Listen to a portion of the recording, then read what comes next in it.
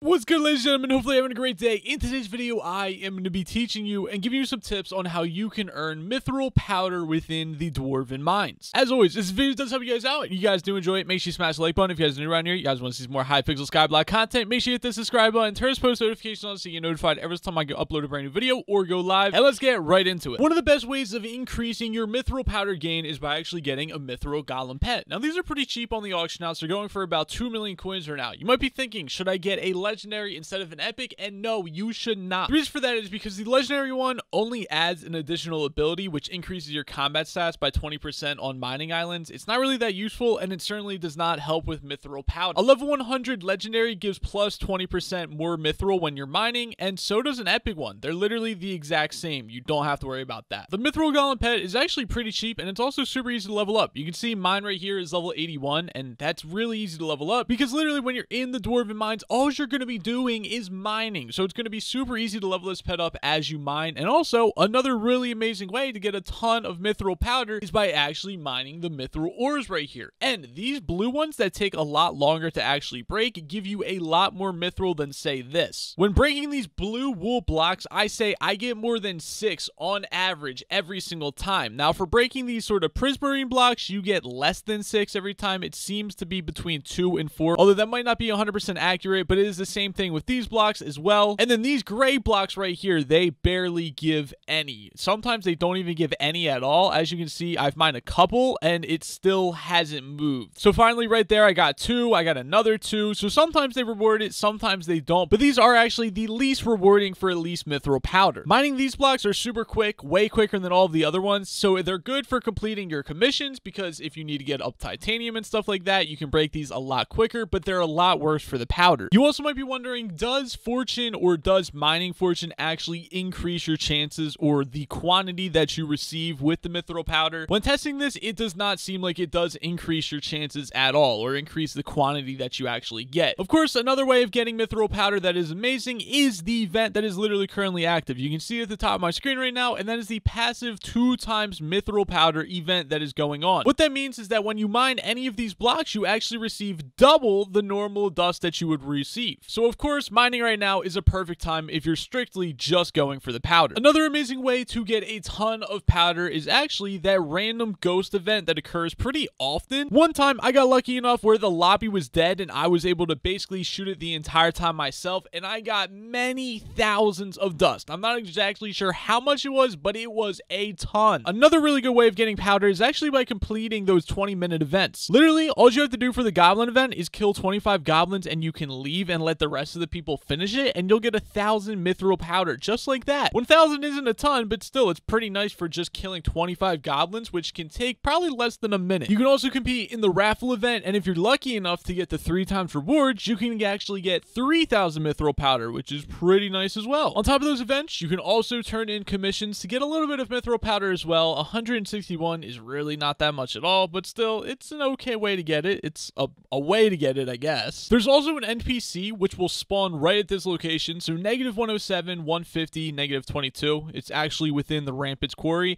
and basically, I don't know when this NPC spawns. His name is Malmar, and I don't really actually know when he spawns. I was actually mining here one day, and I randomly saw an NPC here, and I was confused because he had a purple name, and I'm like, did I just never see him before? But no, an NPC actually randomly spawns here at some point. I have no clue when, and he actually sells mining pumpkins. Now, mining pumpkins give you 60-minute effect, which actually gives you level 5 Spelunker effect, and also plus 5% mithril powder gain. Now, plus 5% is not a ton, but still, it's not too bad if you want to get that extra mithril powder. The pumpkin itself usually costs 98,000 from the NPC, but you can also buy them on the auction house right now for 115, or if you want to buy a couple, you can actually buy it for like 100k, which is only like 2k more per pumpkin pie, so it's really not too bad. There's also another way of getting some powder that I recently discovered that I've never seen before, but basically there are random dragon eggs that literally spawn around the map, and it seems like they can spawn anywhere, and it's really weird. I was kind of surprised when I saw one on the ground,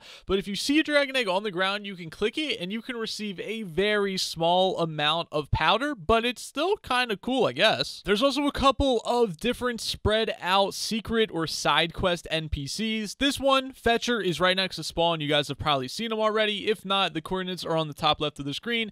Basically, every single day you can come come to this dude, he's going to ask you for a couple of different things. Like today, he wants a firework. Whenever you give Fetcher what he wants, you'll actually get 1,000 mithril powder. So the next NPC is the puzzler. Now, if you guys don't know where the puzzler is at, he's actually right next to the king. And you can see the coordinates at the top. The king's right there. You go to this room over here, which is to the king's left.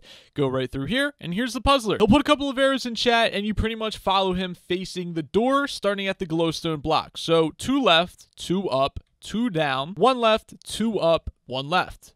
And boom, there we go. Now we got 1,000 mithril powder, and we can come talk to them again tomorrow and do the same exact thing. Another way of getting powder is actually by finding golden goblins. Now, you can randomly find golden goblins as you're mining, completely random. They're actually pretty rare, and you also need them for a commission as well. You can also use goblin eggs, and literally by tossing goblin eggs down on the ground, just throwing them, they can actually spawn as well, even though they're also pretty rare. As you can see, I just went through 9 of them, and I couldn't even spawn a single one. I think you get about 200 powder from killing them, so it's also not really that great. If we go inside the heart of the mountain, there are a couple of different perks which actually affect your mithril powder gain. Like this one right here, star powder. It actually requires tier 5, but mining mithril ore near the fallen crystals give +3 extra mithril powder for every single ore that you mine. That's pretty good. That's actually a decent amount of extra mithril powder. Although I'm not sure if this is the best perk that you should get for mithril powder, I'm just going over all of them, and we're going to continue going over more. Daily powder. Gain 200 mithril powder from the first mithril ore that you mine every single day. 200 mithril powder from the first ore that you mine every day. That's a good amount. Although I don't think this is a great perk to level up. I think there's other better ones, but you can pump this all the way up to like level 100, and you could probably get like thousands from your first ore of the day. That's pretty cool. There's also the goblin killer perk, which killing a goblin gives extra mithril powder. I don't think that's an amazing one, but hey, it's a perk. You can also use the sky maul, which every skyblock day you receive a random buff in the dwarven mines. That is not every 24 hours. I think a skyblock day is about 20 minutes, and one of the perks inside of here is actually gain plus 15% powder from mining, which that's pretty good. Anyways, ladies and gentlemen, I think I've gone over every single possible thing that you can get mithril powder from. If I did miss anything or you guys have any other tips, please leave in the comment section down below. Anyway, I hope that you guys did enjoy the video. If the video did help you guys out or you guys did enjoy it, make sure you smash the like button. If you're new around here, you guys want to see some more Hypixel Skyblock content, make sure you guys hit the subscribe button and turn those post notifications on so you get notified every single time I go live or upload a brand new video. Anyway, I hope that you guys have a great day. I'll talk to you guys later. Goodbye.